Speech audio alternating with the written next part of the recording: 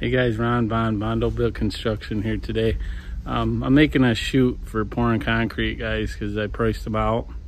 And the 16-foot aluminum screed is like 800 bucks. So, and I need one pretty quick. I gotta have it shipped to my house. So I'm gonna take a culvert pipe, cut it in half.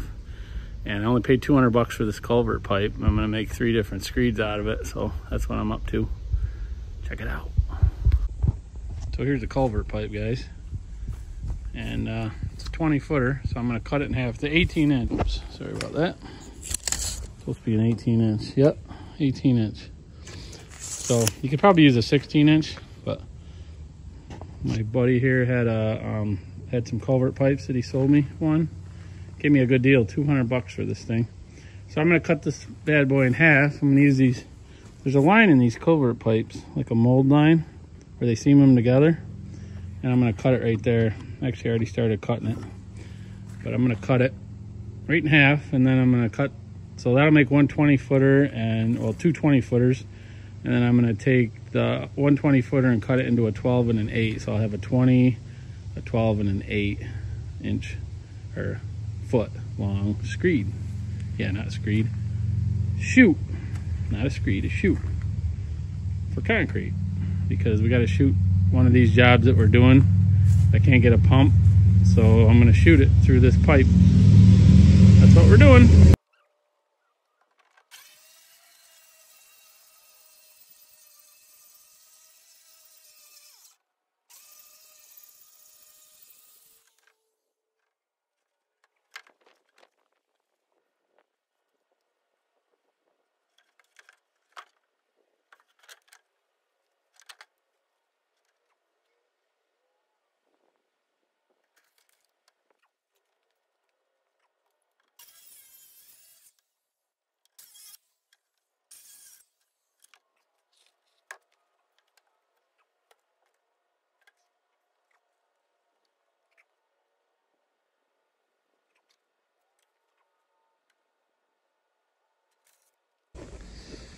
So guys, I got my 8-footer.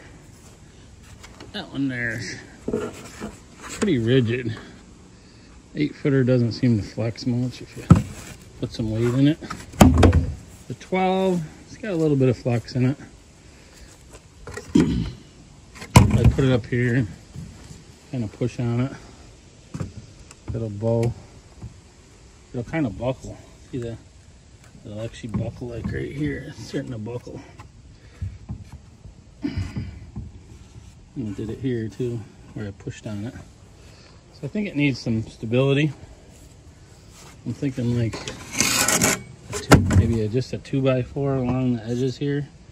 Maybe screwed into there, a 2x something. Or a piece of metal. Not sure. This 20-footer is a monster. This thing's huge. That's gonna be really heavy. I'm not sure about this one. Pretty heavy. So I don't know if I'll be able to handle this. It'll be hard to move around and stuff. I guess I could move it around with the tractor, but so stay tuned. I'm gonna figure something out here. Might not be tonight, it'll probably be tomorrow. I'll mess around with these things a little more. See what I can come up with. We gotta use these on Monday, we gotta pour, so I'm gonna be using these chutes to pour with and try them out. So I gotta figure out how to make them more rigid first. We're in the shop tonight, building this chute, and we had to build these funky sawhorses to hold this bad boy. It's 20 feet long. Right, Biscuit? So that's how she's gonna be. The concrete's gonna flow right down through there. Pretty cool. Pretty funky. It's not as heavy as it looks either. Definitely strong. We put a bunch of hemlock supports on some 2x4s, and that's what we ended up with. I think we're gonna fill these holes with spray foam so we don't get concrete in there and make it all heavy and get water in there and stuff. We'll just zap some spray foam down in there. Redneck ingenuity. Yeah, redneck ingenuity. That's how we're gonna try her tomorrow morning. It's 8:30 at night tonight. We just finished it up. We're gonna be pouring concrete in the morning.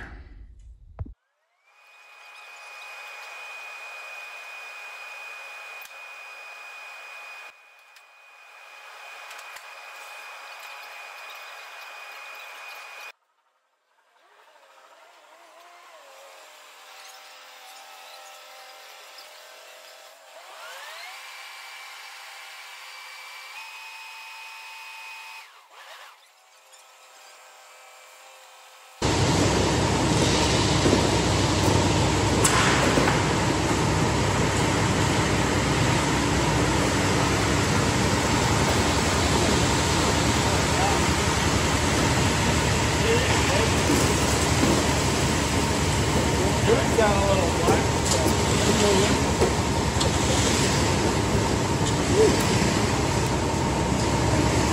I don't think you gotta do that.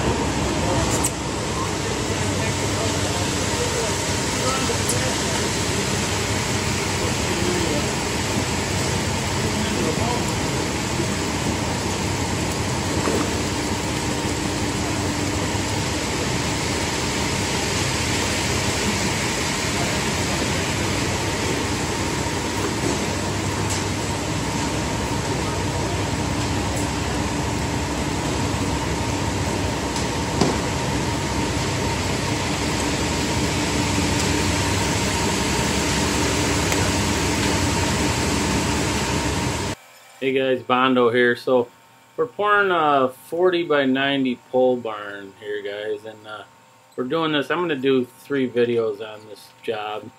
We're doing it in 3 different pours here. So this is the back 30 feet, and I made this chute up, as you see on the video. We made this chute so that we could reach back 30 feet without messing with the tubing, and I didn't want to pay for a pump.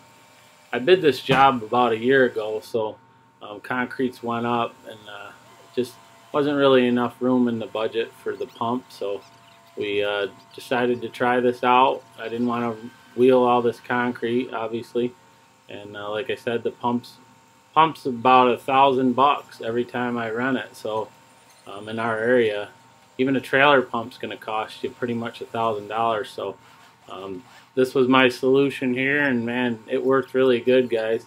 And we didn't pour really soupy concrete either. This is about a 5.5 slump concrete, 6 at the top, and you know, it worked really good. That chute's 20 feet long, so that moved that concrete way back to the back there, and we didn't disturb our tubing or nothing. So we just had to be careful when we picked it up and set it back down that we didn't set it on the tubing. So we were real careful with that. But we just moved this thing around, and we dumped this first truck.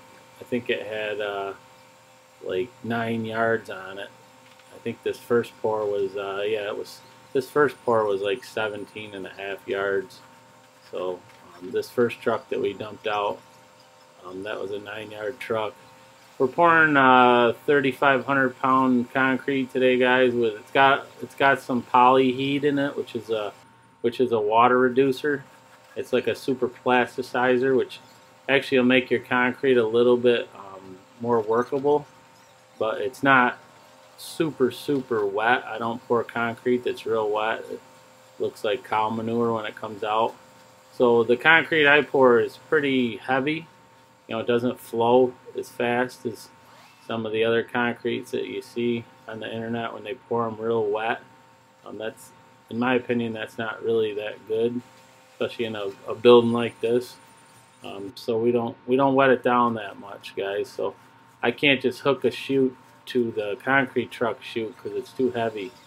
It'll actually, it can break their chute. They don't like to hook it to it unless it's real watery, and it's going to run kind of like water down the trough. Where this thing, you seen that chute that we made up when we put the concrete in it, it was pretty heavy. It kind of pushed straight down into the foam because it held a lot of concrete. So here we are, guys, putting in wet screeds, wet pads there with a 16-foot aluminum screed there. And then once our wet pads are in, I got a Marshalltown power screed here. I'm just screeding off the top. That's my son there, Big Biscuit, we call him. The big guy, he's raking, and so is my buddy Chris. He's raking. And I call these guys puddlers, guys. They're just raking concrete down for us. And we set the elevation on this with a laser screed, or a laser level. And we just put little wet pads in there. You'll see me now and again holding the story stick and making a little wet pad and putting an X on it, and that's where our grade is. And then we just strike off across those, and we make our I call them wet pads, and that's what we run the power screed on. So here's my son, Big Biscuit. He's gonna bow float this thing and knock it down flat while we continue pouring it.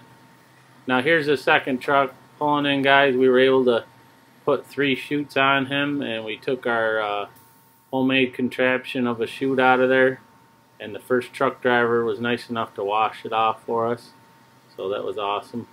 He hosed it all off while we poured out the second truck. So once we got that first truck in, we could reach it really good with the second truck. So that chute right there just saved me $1,000 on this first pour. So and the way we did this too, guys, we put the tubing down in the first pour, and I had to get it back to the manifold because I couldn't put the tubing in the second part yet. So the manifold's kind of in the middle of the building. So on part 2, when I do part 2 of this video on this barn, you'll see how we hooked in the tubing on the second section. We're able to put our tubing coming up out of the slab. So that's how we did it. So that, of course, we couldn't drive on the tubing that's going to be in the second part. Now we did the same thing on the third part. So if you stay with this video after we pour this concrete, you'll see how we did the tubing. Because as soon as we got done with the concrete, guys, we had time. We were waiting on it. It was a pretty cool day, so we just I kept all the guys there, and we just started throwing foam board down, and we put our wire mesh down, and we tied up another 1,200 feet of tubing.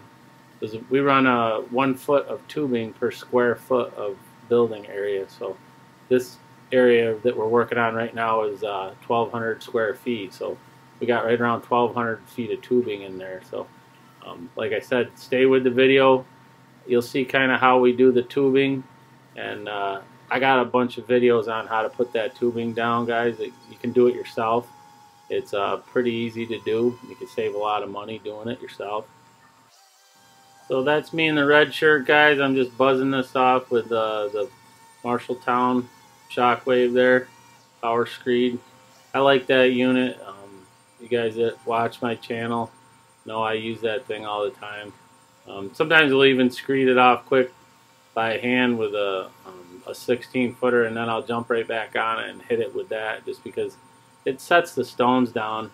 It makes, in my opinion, it's easier to finish the slab after you power screed it, because all the aggregate gets knocked down a little bit deeper, so you get some easier to get the cream up onto the top. So here we were just magging off the edges here, guys, and here's our 16-footer. Like I said, here we are. Me and Chris are putting in wet pads here. That's what we're doing. We're putting our wet pads in so that we can that's our gauge. That Shockwave will ride right across these wet pads, guys. It doesn't even sink in. So especially with the concrete we pour, this being a relatively decent slump concrete, that you can see that machine will just ride right across the top of it. And you can screed fairly wet concrete with that thing. Like, I don't pour wet concrete, but you can screed real wet concrete with that. I've seen it before. So here I am. I'm just, like I said, knocking it down. I got my puddlers behind me here. We're just working our way across. This truck driver did a really nice job placing the concrete for us, even though everybody's kind of standing in his way, including myself right here. And that makes it hard on the driver when you're standing in the way and he's trying to fill in the concrete for you.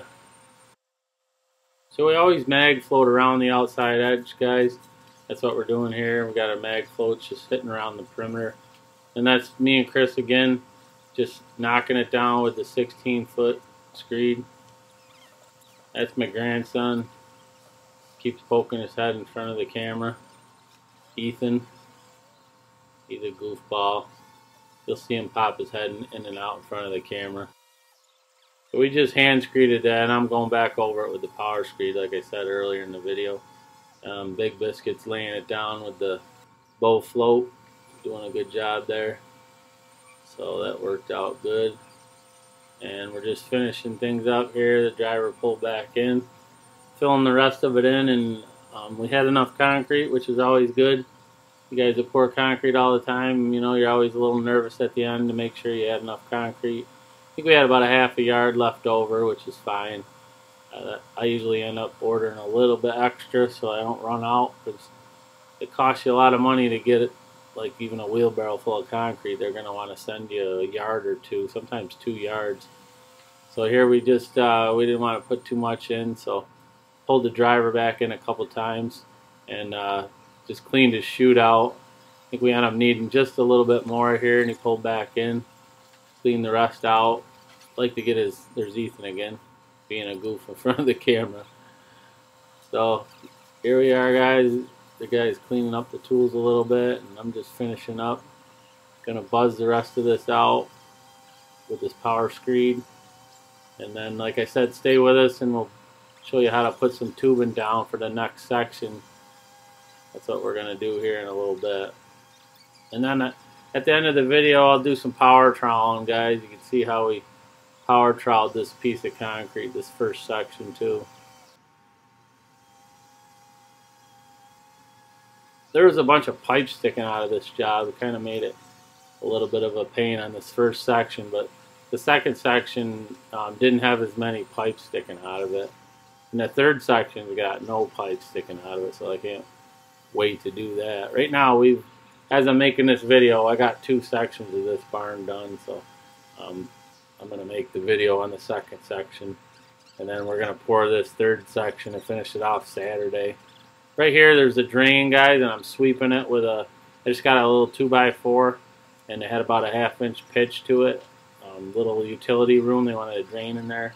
So that's what I'm doing there. I'm kind of swirling around that drain, just making that pitch, kind of getting it set there.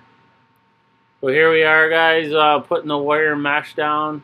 We got the concretes all in, and I got all my guys here. So like I said, we're just gonna put wire mesh and tubing down while we wait for the concrete to dry. And I'm only gonna stay with one other guy and finish this concrete. All these guys will take off after we get the tubing down. All my guys I don't need all these guys to finish that slab because it's only 1,200 feet.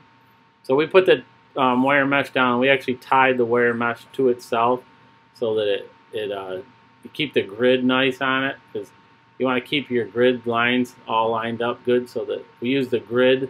They're on 6-inch squares, and we use that grid to tie the tubing down, because this tubing wants to be laid at every 1 foot. So like I said earlier, you got 1 square foot of tubing per foot of building. This second section here is also, this ended up a little bit bigger than the first section. It was like 31 feet, so I had just over 1,200 feet of tubing in this section too. My grandson, I had him cutting the zip ties off, so you'll see him there. I gave him a little pair of cutters, and he was snipping off the zip ties because he actually got bored. He said, "What can I do to?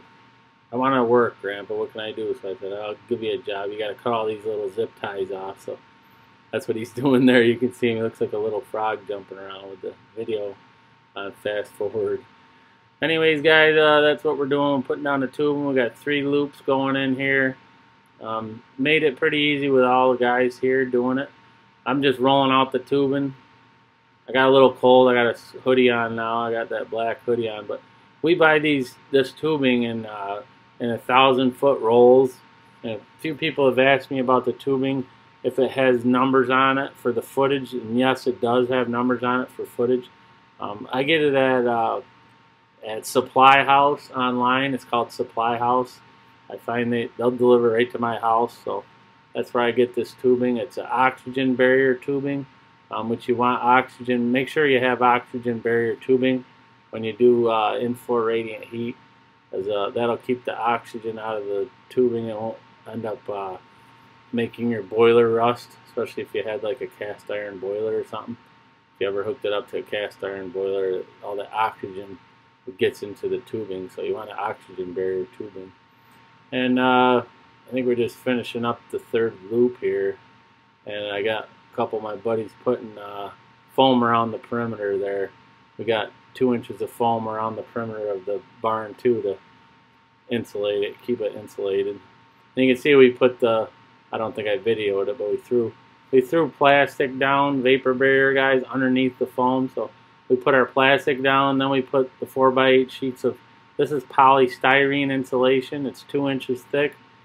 That's what you want underneath it, or you want 1.5 inches of spray foam. You don't want any fake, blanket products that claim that, they'll be good for radiant heat. You don't want anything like that. You want either 2 inches of polystyrene, that's a closed cell insulation board, or you want at least 1.5 inches of closed cell spray foam, guys. You don't want open cell.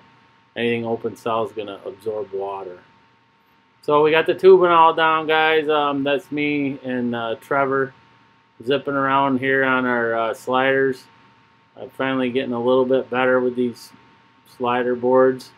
I find that they don't work that good on the first pass because they sink in too much. They stick too much, but this is like our second pass. I did the first pass around the knee boards on my foam boards that are sitting right there. You can see them right there. I just set my boards by them. And so I do the first pass with them because they don't stick and I don't sink in as bad. And then on the second hit, we end up using those steel slider pans, the knee board sliders. I haven't used them very much, but I'm getting better at it. Trevor there in the yellow, he's pretty good on them. He's a young guy, but he's doing really good learning. He's got a little bit of concrete experience, mostly a carpenter, but he's really taken on to the masonry, so that's good. He did around all these pipes by hand, which was nice for me. I didn't have to mess with it. He pretty much did all around them. So that worked out good. I think that was the second pass, guys, with the power trowel. Then I'm just going to hit this edge here.